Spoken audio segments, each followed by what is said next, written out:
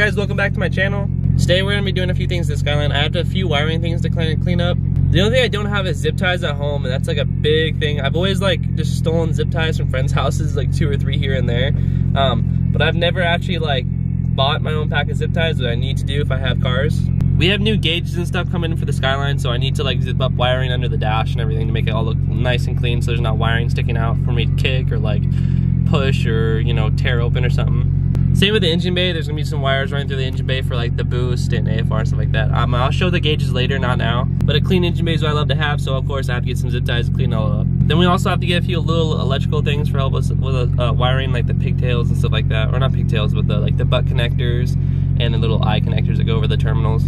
So I'm gonna go in and grab those real quick, and then I'll see you guys in a little bit. It is like super hot in Washington right now, but I got a bunch of cable ties. There's 500 in here apparently, so I mean, I don't think I'll be able to use all of them, but at least I have an assorted amount.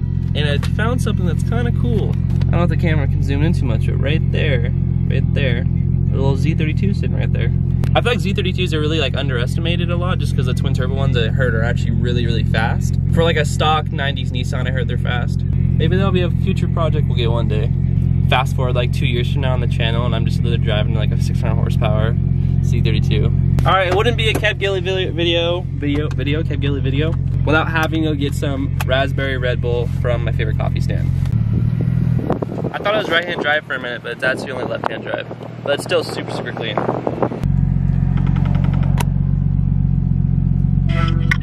What are you doing? Wake up, let's go. I'm gonna come pick you up here in about 15 minutes. No. Sorry, man. Oh man, you suck. Yeah, I know. Okay, bye. So I got my Red Bull. Let's go and head back to the house and take a look at the Skyline. All right, we're back home. Oh, excuse the big ass diesel truck that's about to go right behind me.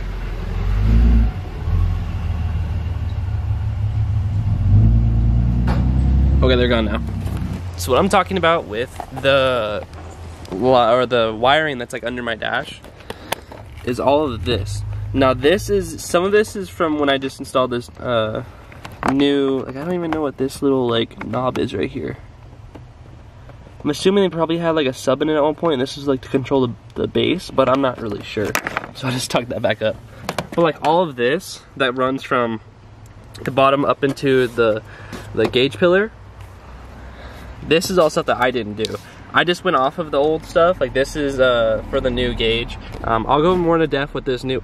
Someone just bottomed the fuck out over there. I don't know if you heard that. Anyways, this new gauge right here, I'll go into more depth with that after I get the new boost gauge from GlowShift. I'll review both of those at the same time.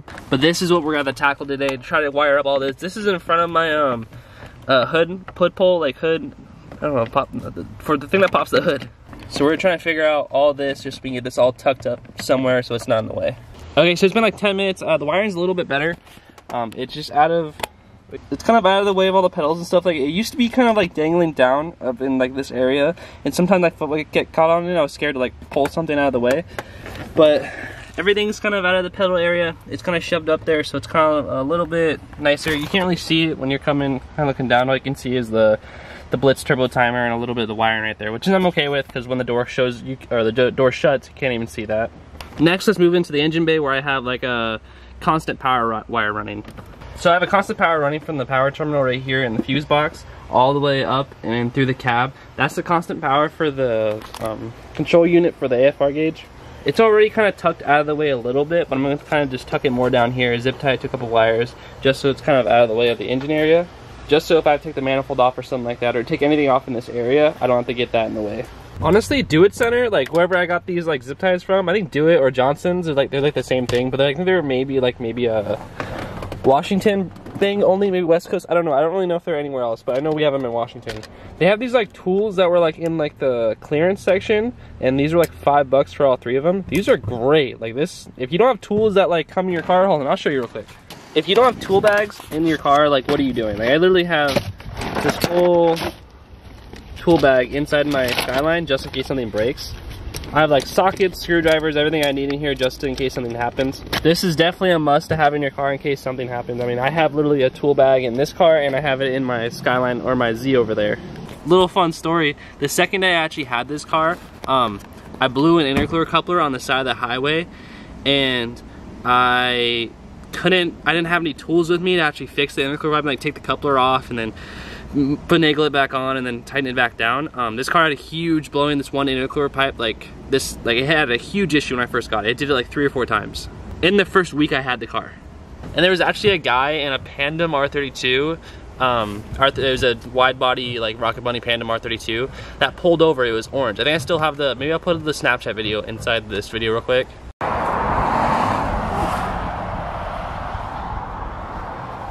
Rory, if you're watching this, you're super dope, dude. I've never met this guy before, and he just saw me on the side of the road and pulled over, and he literally drove me to the next town to get to an AutoZone to buy this kit of Duralast tools just so we can take the intercooler pipe off and remount it. Literally not even like 2 minutes before he showed up, I was like on the State Farm app about to call roadside assistance to come pick my car up. And my parents would have not have been happy the second day I would have bought a car and I would have had to tow it home already. Not gonna lie, this car in like the 3-4 months I've owned it has left me stranded on the side of the road more times than my Z has, and I've had my Z for over 2 years now.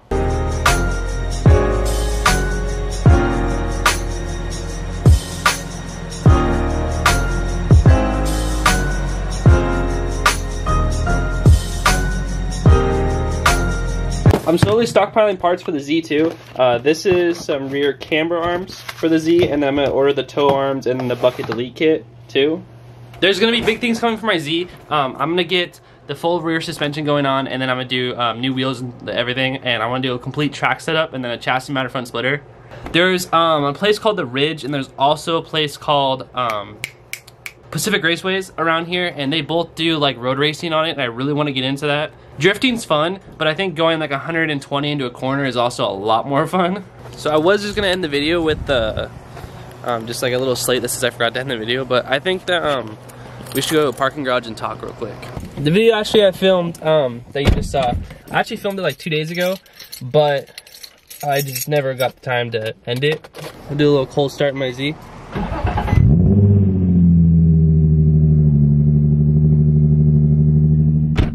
Obnoxiously loud. I don't really talk to the camera just like by myself in a like public place too often, but I think I need to this time because I need to say a few things.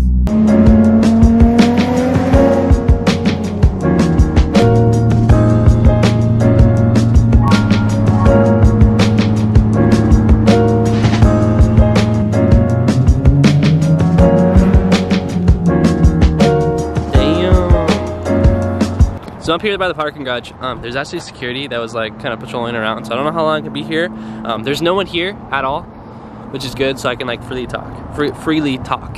So I haven't been like the most active on here, and I think I know why. I've been kind of just giving it a lot of thought these last few days. We can throw it back like a long time ago. So I've always had the dream of having nice cars and always having 2 dream cars. This is obviously, everyone knows, my 2003 350Z, and then I have a 1994 Nissan Skyline GT25ST, GTS 25T. Yeah, that's the right word. I actually did YouTube a very long time ago, back when I was about 10 years old. And before that even, I think I did in the 5th grade. Yeah, in the 5th grade, around when I was like 10 years old, I used to film like singing videos. Now it was videos of me singing to the camera, and I had like 5 or 6, but singing was like a dream that I had, and it was just obviously just not a dream for me. I have like issues talking in public, and I have issues like freely yelling and stuff in front of public. That's why I'm literally in an empty parking lot with my car. Then when I was around 11 years old, I filmed gaming videos. A lot of it was just touring my Minecraft worlds and stuff and uploading that to a channel that's like I don't even remember the name to anymore. Then obviously I deleted all those just because I got embarrassed of those. The 3rd channel I had, the number 3, was a channel that I filmed vlogs with all my friends. This is back when vlogging was like just a new thing. I think I was like 12 or 13 at the time.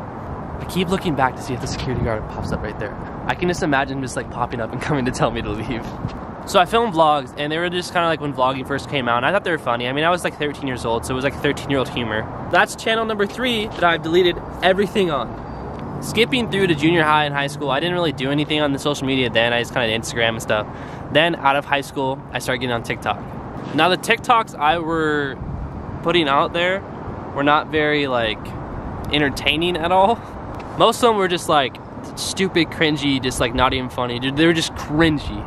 So obviously if you go on my TikTok now, none of those are on there. I like got embarrassed again, so I like deleted all those. And I'll tell you why I got embarrassed. I had this girl that I knew in high school. She saved a bunch of my videos that I had because I allowed it for you can save it. And then she showed it to a bunch of people at a party, and she kept showing it to more people at parties, and then she kept showing it to more people. And there were a bunch of people that like weren't really into social media, so they didn't understand what I was doing, so they thought I was just a weirdo. And ever since then, everyone kept making fun of me. Oh, you're the kid from TikTok. You're that guy that makes the cringy TikToks. Yeah, I did for like a month. The TikTok content was a content I was not proud of at all. I was just feel like it was just someone couldn't watch it in front of me, or else I would cringe myself. And if I cringe at myself watching someone else watch my content, how am I supposed to make that type of content? I think there's something coming up. I'm gonna check. I'm gonna pretend like I'm taking video or taking photos of my car. Oh, there he is.